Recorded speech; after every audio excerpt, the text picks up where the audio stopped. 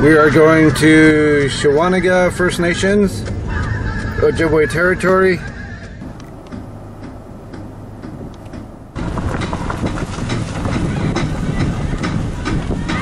There's the fire keepers.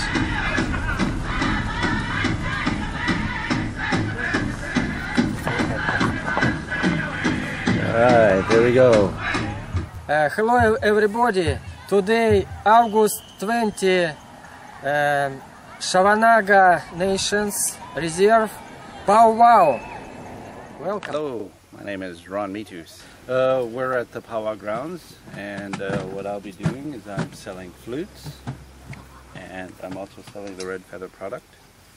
And if you pan over here, there's where the fire keepers are. And if you look over there, you can see that they have an eagle staff, which is the native national flag. And then as you pan around this way, this will be the arbor. And in there is where the drummers are. And people will be dancing all around on this side.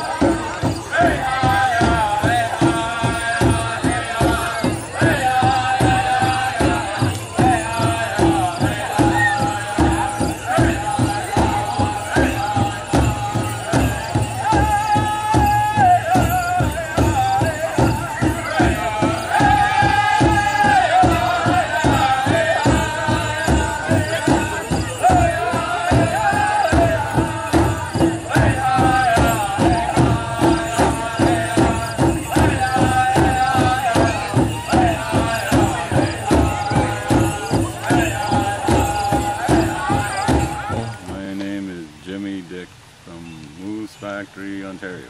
Okay. We're in Shawanaga First Nations 14th annual powwow, and our singing group Eagle Heart is co-host drum. Okay.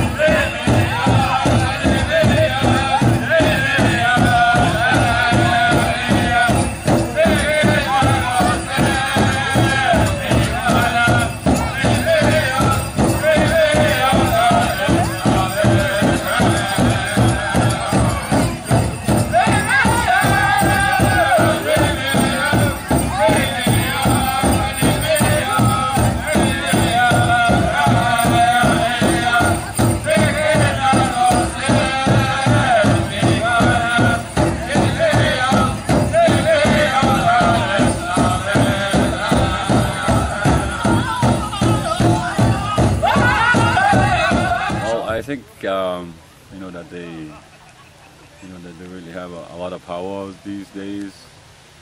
You know, there's probably a couple other powwows going on this weekend at the same time, and they're really, you know, a lot of fun. You know, if you're either, you know, a powwow, you know, junkie like us, and you know, to sing, dance, and you know, get to see what's going on and learn something, or meet new people and see old friends. You know, it's a lot of fun. I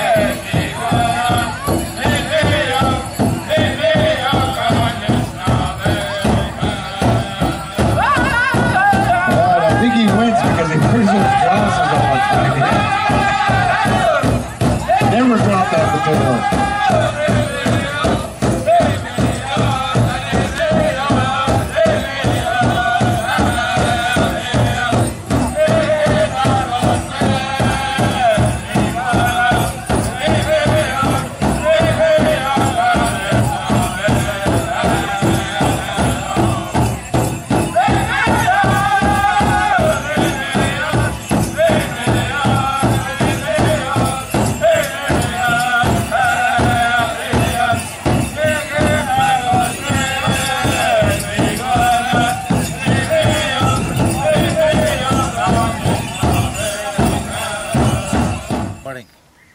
My name is Tony, and I'm from the Potawatomi Nation.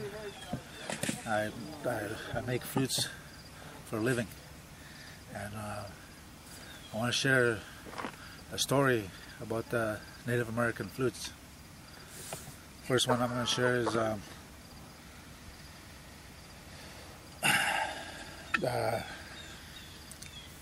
when a young warrior, when it was time for him to take his position or to prove himself, he had to leave the village and go make one of these. Back then, this was considered as a tool.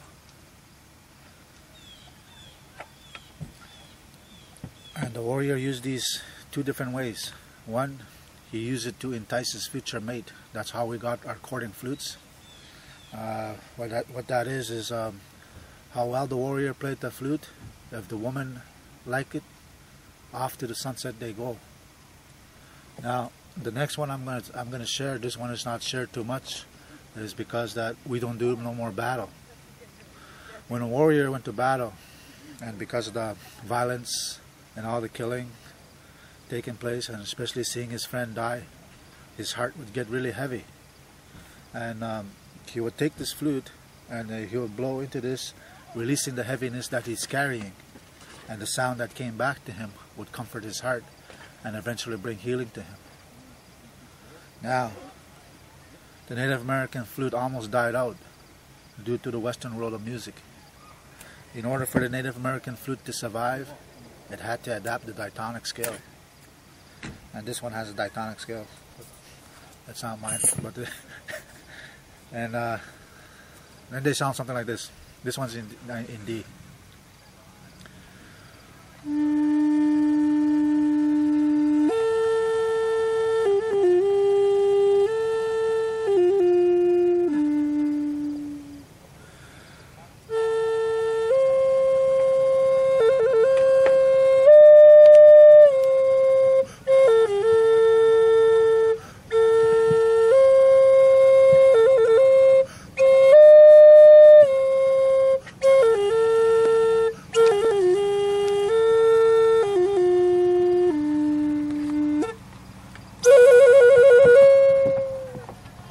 Watch.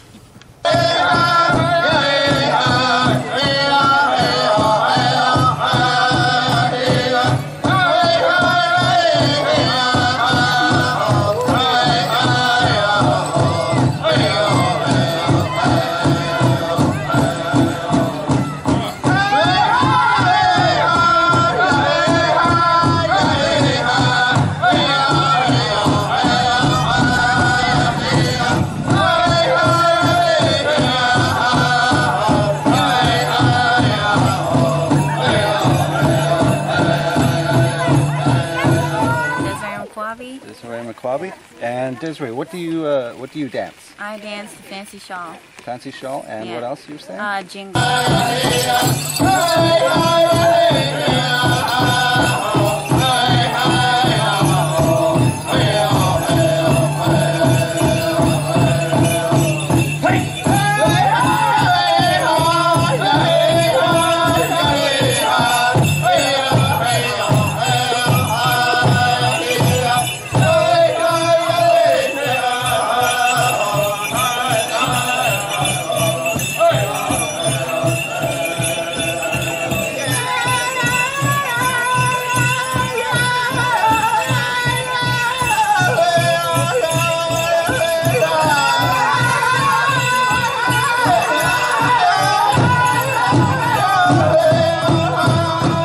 what message would you have for young women?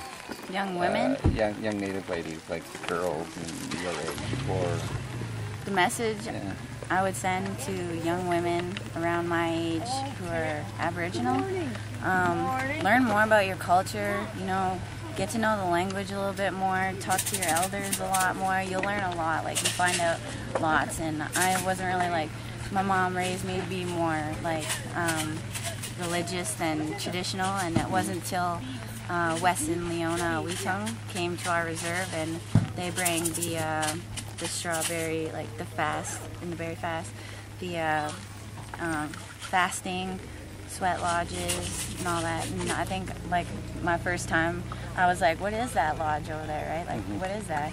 And then it wasn't until the day that, like, actually came, he's like, well, run home, get your shorts and like a tank top or something, really like to go into the sweat.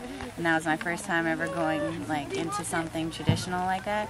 And I really liked it. And then that's when I was like, you know, getting more curious and more curious. And then that's when like a lot of like my elders, that's when I started talking to them. And I was learning the language in school, but I wasn't like using it very like a lot, because my mom was like, every Sunday we go to church and everything. And yeah, once I got to know the language and everything, now I'm just full traditional.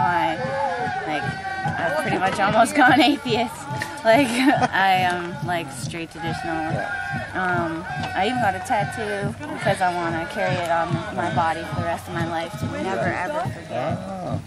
And it just like, I don't know, that's the message I would send anyways. Alright, thank you very much. Talk to you later. Hey, I remind you, if any woman walks up to you and asks you to dance, and you say no, you're going to pay her $5. Hey, so it could cost you. So get up there and have a good time.